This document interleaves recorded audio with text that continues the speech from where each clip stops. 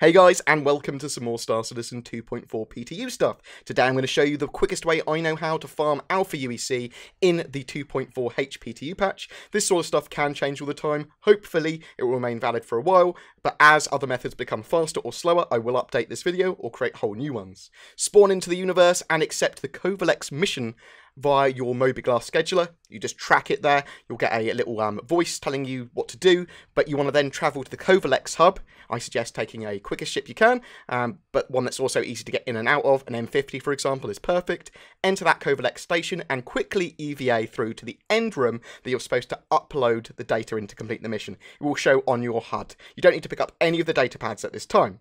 At the very back of the room, in that upload console room, at the back of it across the hall is a keypad that contains the locked door code for one of the doors in the corridors above. Grab that datapad and then retrace your steps very slightly and enter the closed door on the corridor that is above you with the glowing keypad. Just go up to that and press F when you've got that other keypad. You then want to grab the datapad that's in that locked room and then go and complete the mission by going back to the upload terminal, interacting with that. That will give you 900 Alpha UEC. Press and hold right Alt and backspace to kill yourself. This will return you to Port Olisar, where, after another little voice talk, audio thingamajig, you will receive another additional 1600 Alpha UEC after respawning. So that's 2500 Alpha UEC in total. As soon as you've actually received that Alpha UEC, so you have to wait until the end of the conversation, you can then return to the main menu, join another server, and then do exactly the same thing. Do that Covalex mission again by tracking it, doing through the same steps. Once you get into the full swing of this and keep on doing it quickly, you will earn a lot of Alpha UEC very quickly.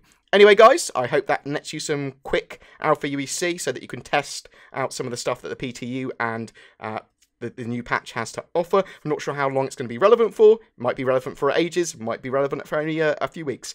At some point, I'm sure it will get changed, but I will try my best to update it. Don't forget, during May as well, there was a chance to win a MISC Prospector on my channel. All you need to do is comment on any of my Star Citizen content during the month for a chance to win that. And if it's not May anymore, then there's probably a giveaway going on or something, so check my channel out for that. Don't forget to like and subscribe, guys. It really does help me, and I will see you in the verse.